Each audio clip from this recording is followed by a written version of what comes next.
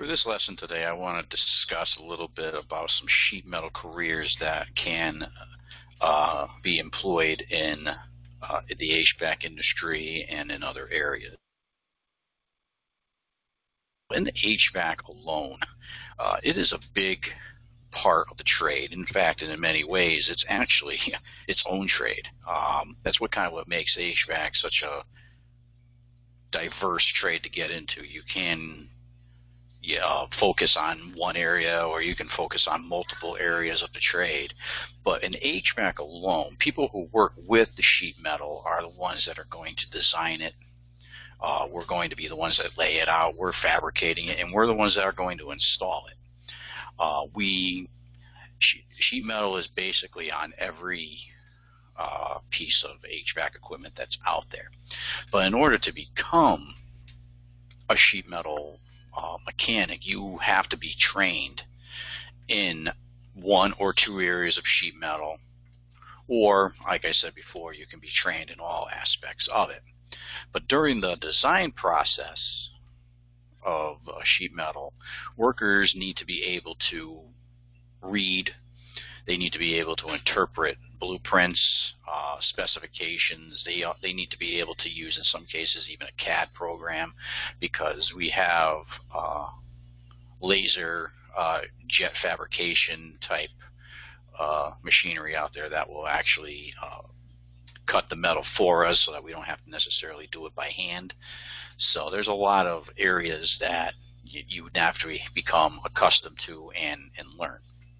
So in understanding all that information, you have to be able to work and determine the sequence and methods to use when you're actually fabricating, assembling, and installing this piece of sheet metal. Where does it go? Is it in a conditioned space? Is it not in the conditioned space? Does it have to be insulated? Does it not have to be insulated? Stuff like that.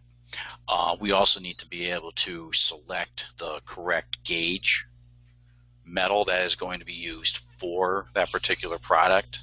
Because remember, ductwork is what's going to be supplying the air to the spaces of a building or home. So if we have too much static pressure in a building and we're not using the correct gauge metal, you can run the risk of the ductwork actually breaking apart. So you got to know some specific areas of what's going to be done. But during the layout phase of it all, workers use their knowledge to understand layout techniques and develop patterns. We use dimensions and reference lines from the patterns, and then we mark those out on the metal and then proceed to cut it out and make it an actual pattern to what we're trying to do. So when we're making those patterns, you're going to be using tools. You got to know how to read a ruler. You need to use proper sheet metal tools, a scribe. You're going to need to use awls. You're going to be using all sorts of different sheet metal cutting devices, brakes, sheet metal snips, bulldogs, all benders, all sorts of stuff to make these patterns. During the fabrication process, those parts are going to be cut out, they're stamped out, and then assembled. All patterns are measured. Okay, like there's an old saying, measure twice, cut once. We're going to do that even with sheet metal, because you don't want to be wasting material, because obviously when you're wasting material, you're wasting money. So we want to make sure that the patterns and everything is measured correctly before we start to cut out the pieces and assembling them. So each piece is going to be cut out. It's going to be put together. It's going to be bent if it has to. If you're making an elbow or a T or something like that, you're going to have to bend it and connect it. Okay? You're going to be using bolts. You're going to be using screws. In some cases, you may even have to weld ductwork together. You're going to be using rivets. You're going to be using angle iron, unistrut, all sorts of stuff to hang and support ductwork. So all of these areas, you need to have a basic knowledge of how to use and how to do it properly. Fabrication may be done in the shop, or in some cases actually be done on the job site, depending on what's being completed. There are companies out there that have basically a mobile sheet metal shop that will bring the trailer to the job site. It's going to have the sheet metal brake. It's going to have sheet metal. It's going to have tools and all sorts of stuff on it so that you can actually fabricate ductwork right there on the job site. Some of those pieces will be assembled in the shop. Sometimes they won't be, depending on the size, because some size ductwork can get pretty large to where you're actually able to stand up in them, and because they're using a lot of velocity and a lot of airflow. But once all the pieces are put together and shipped out to the job site, then the installation can begin. Individual pieces are going to be then put together and put into place to create that finished product. Therefore, we're going to have our HVAC duct system. Okay, roofing systems, gutters, downspouts are usually fabricated and assembled and installed entirely on the job site. Guys that have done that for jobs know exactly what we're talking about. In HVAC, we usually use downspouts for gutters to kind of hide line sets and stuff like that from on the outside of a building, so it kind of looks a little bit more neat and a little more professional. Because, you know, there's some people out there that don't exactly like to see big pipes running up the side of their house. So in order to do that, you use a piece of downspout to cover up the line set. Then you have your pieces of sheet metal like this. I mean, this is a complete piece of ductwork where your supplies and your returns. You also have cross breaks in these in this picture. The reason by what we call a cross break is if you look at this piece of metal here, you'll see an X. This cross break is meant to strengthen the ductwork so that it's not so flimsy, and when air passes through it, it doesn't expand and contract and cause that popping sound that sometimes you hear when an air conditioner comes on or something like that. But this is a really good example of how ductwork gets put together with all different sorts of fittings. I mean, you have an offset right here. You have a transition piece right here. Here's your 90 degrees all over. It's a really good picture to show you how stuff can actually get put together. But when we're dealing with sheet metal, the work environment can be a little bit hazardous, so to speak. You can have a lot of sharp edges. Remind you that sheet metal is very sharp. If you are not very careful, it can cut you really bad. In fact, to this day, I think I still have some scars on my hands from sheet metal work. So when we're dealing with the sheet metal, we got to be really mindful that we're using it the proper way and holding it the proper way, okay? Because it can definitely hurt us. We can also get burns from it if we're welding it. So obviously you got to make sure that you have your welding goggles on, your gloves, and all that stuff. You're going to be hanging ductwork off of ladders, scaffolding, lifts. So you're going to have to make sure that you're not afraid of heights in some cases. You're going to have fall protection on, hard hats, safety glasses, all those things when we're dealing with sheet metal. Workers need to follow all proper safety procedures and be alert and cautious at all times when they're on a job site, because if anybody that has had any experience on a job site, especially construction, it can get a little bit crazy because people are going all different directions and holes are being drilled and walls are getting put up and all sorts of stuff. So you got to be very alert and cautious of what you're doing. Work on the job site will expose you to extreme weather. It could be freezing cold, or it could be scorching hot on the job site. You will be working inside. You're going to be working outside. You're going to be working in basements. You're going to be working in hot attics. However, a building under construction in some cases may not even have the heat or air conditioning even installed into it yet. That's going to be your job. Okay, in the wintertime, that ductwork can be very, very cold. Okay, so you got to make sure that you're wearing the proper handwear. When it's finished, Workers will conduct their work in a warehouse in some cases, attics, or even on a roof. Sheet metal work is very physically demanding. You're going to do a lot of bending. You're going to be standing for long periods of time.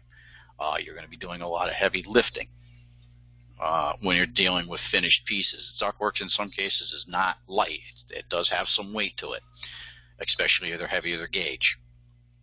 You will be you'll be doing a lot of bending, a lot of lifting, a lot of climbing up and down ladders, extension ladders, lifts, like I said. Okay, so you're going to be in close quarters in some cases. So if you are claustrophobic, it's probably not exactly the best trade in some cases for you. You're going to be put in awkward positions. You're going to have to bend and try to maneuver your body into tight areas in some cases. Sheet metal workers in the manufacturing industry are subjected to repetitive motions and somewhat unchanged environments. In sheet metal workers, you've got to be able to learn the trade. You got to be able to listen. You got to be able to follow directions when you are working with a contractor who is willing to provide that training for you, or by entering an apprenticeship program that provides formal training for you. On-the-job training provided by a contractor is usually informal. It's usually you go out the person with the job, and you're the helper of that mechanic, and what they're expecting you to do is to watch, learn, and follow what they're doing, and in hopes that you are grasping the skills that is needed to do the job. You can always go to a trade school where obviously you can learn some stuff in a formal classroom, but you could also learn an awful lot when you're actually out in the field working on an actual job site and seeing what is actually being done and how it's being done. Helpers, usually all they do when they're on the job site, they observe and help that experienced worker while learning about the material and the tools. You're technically the gopher. And so in so many cases, it's, hey, go get me some screws, go get me my drill, go get me. But while you're doing that, you should be there watching and learning what is actually happening. And as you learn, hopefully your skills will improve. And obviously the more you improve, the more you're actually allowed to kind of work on your own and eventually start doing more complicated tasks. But eventually what your goal would be is to become a licensed mechanic or a journeyman. But in order to do that, you have to have your apprenticeship, and you must pass the written licensing exam that you're going to have to take in order to technically become a technician. Okay, so once you complete your apprenticeship, you now register to go and take your license. In this case, for sheet metal, it would be like an SM2, journeyman technician, and that's basically a limited sheet metal journeyman's license. Many sheet metal contractors consider an apprenticeship as the best way to learn the trade. And depending on the license that you are going for, that apprenticeship can be anywhere between 2 and 4 years of on-the-job comprehensive training and some classroom instruction, if that stuff is actually given. Now, mind you, different states usually have different requirements for different areas of the trade, so you would actually have to check with your local areas to find out what is needed to be done in order for you to achieve a license, if it's actually needed in that particular area. Again, states are different. They may not have or may not require you to have a sheet metal license. Maybe they'll just require you to have a burner license or whatever, but you would have to just double check and look at what is needed in your area. For the state of Connecticut, you need to have an apprenticeship. You need to be a licensed. You got to be able to pass the test and get your actual formal license. in order to become what we consider a journeyman. So this is taken right from the testing center that administers a lot of the licensing exams in Connecticut, and it kind of gives you a breakdown of what is needed and what you need to know in order to pass the exam. For, in this case, the SM2 license is 60 questions. You need at least a 70 to pass it, and it's time limit of 2 hours. And it gives you a little bit of a breakdown of what is going to be asked. Notice it doesn't tell you a specific what it's going to be, but it does tell you the areas that you will be questioned on. Obviously, 36 questions is going to be simply on ducts. Then you're going to have 4 questions at least on print reading, general knowledge, kitchen hoods, ventilation, so on and so forth. You're going to have safety. You're going to need to know a little bit about welding, stuff like that. With the state of Connecticut, a lot of the books in these tests are open book, but that does not necessarily mean that these tests are easy. The tests are very difficult. For me, my own experience when it came to taking these tests, I actually failed my licensing exam twice, even though they were open book. So it does give you, it is a challenge. You've got to be able to understand and interpret the questions and be able to find the answers quickly in the allowable books that you can actually bring in to the test. So you are able to bring in, for specifically this exam, you are actually able to bring in the International Mechanical Code book. You can bring in the NFPA 96, the NFPA 90A, Code of Federal Regulations. These types of books you are able to bring in, but that does not mean that the questions are easy. You got to be able to quickly find the code that they are referencing in a relatively quick amount of time. So what's really good and what is recommended, especially by me, is that if you get these books, spend some time, get familiar with them, especially in the areas of the area that you're trying to get the license for. So when you're there, you are responsible for bringing your own references to the exam center. If you don't have the book, oh well. Your references can be highlighted, they can be underlined, they can be annotated, or they can be indexed prior to the examination session. Okay. However, you are not allowed whatsoever to do any sort of writing during the exam. They will give you just one scrap piece of paper, and that scrap piece of paper is just for you to maybe do any sort of formula, math work or something like that, or maybe just to jot down a question that you might want to skip. But other than that, you're not going to be allowed to do any other writing whatsoever. Any candidate caught writing is going to, in the references during the exam, we'll have those references confiscated. Yes, you are being watched. There is a camera that literally stands right in your face, and there's a person on the other side of the wall that is watching everything that everybody's doing in the testing room. Okay, it's not just you. It's going to be a bunch of people in the room. So you're going to be watched. If you're caught doing anything that you're not supposed to do, they come in and they're going to confiscate whatever it is that you're not supposed to have.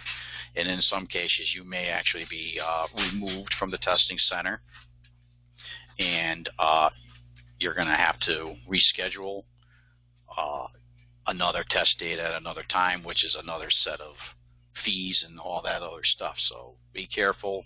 Don't do anything stupid, really. If you have any sort of temporary tabs, such as Post-it notes or anything like that in your book, those are not going to be allowed. The proctor is going to take those Post-it notes and he's just going to rip them right out of the book. They're very, very strict when it comes to the testing. So best thing to do, as I can say, is just try to find and get familiar with the books that you may need to bring in. Another side note with all of this, just because you're able to bring in these books does not mean that those are the only books that they take questions out of. The Modern Refrigeration book is a book that I know that they do take questions out of. So you're got to be familiar with the Modern Refrigeration book, especially some general knowledge questions like general safety, shit like that. But other than that, it's pretty standard, I guess, is what we're looking for. So once you get your sheet metal license, you may perform such work only while under the employ of a contractor, okay, a person that holds an SM1. Okay, the holder of that SM1 may perform only work limited to the install, erection, replacement, repair, or alteration of any ductwork system, both ferrous and non-ferrous for ductwork systems of any size and type, okay, excluding pneumatic conveyance systems. Okay, so basically the sheet metal contractor, he can work on anything sheet metal, really.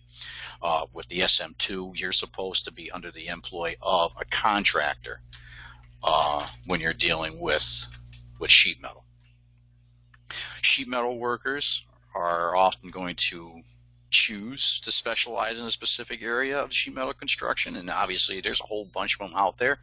If you like to be those types of guys that like to be artistic, you can get into the architectural end of stuff. You can do sheet metal detailing, you can do sign fabrication, or you can be the sheet metal worker that does the residential and commercial construction. You can also become a tab technician, which is a sheet metal worker who specializes in nothing more than testing, adjusting, and balancing existing HVAC systems. That's a pretty nice little gig where you walk around with a velometer and an air balance hood and maybe a computer, and you take readings and fill out a report, and you just adjust the airflow to specific areas of a room to make sure that the system is balanced. You know, a properly balanced system will make the system run more efficiently and run less chances of it having problems in the future. So in order to become a sheet metal apprentice, you obviously have to be in good physical condition because that work is strenuous. You know, you don't want to have bad backs, you don't want to have bad knees, bad shoulders, stuff like that. You want to be in physically good condition. They should enjoy working with their hands, have good hand-eye coordination. I mean, obviously you are going to be working with stuff that's sharp. You're going to be working with hammers, rivets, drills, and all that stuff. I don't think we want to be on a job site and smashing our thumb 15 times or drilling through our thumb. So obviously you got to be able to be coordinated with your eyes and your hands. You got to have good mechanical and math skills because, like I said, you're going to be dealing with rulers. You're going to be dealing with measurements, heights, all the sorts of stuff. Okay, courses in algebra, trigonometry, mechanical drawings is a great addition to learning the trade and being able to fabricate because you are going to be dealing with angles. Yes, algebra is a part of it. Being able to read a mechanical drawing blueprint is something that is extremely important because you got to be able to know where the ductwork is actually going to go and how it's supposed to get there. Over 80% of the sheet metal workers are employed in either the construction-related industries or in manufacturing. Your construction-related industries include residential and commercial building constructions, HVAC, kitchen, equipment design. Your manufacturing stuff is like your automobile and your airline assembly lines and stuff like that.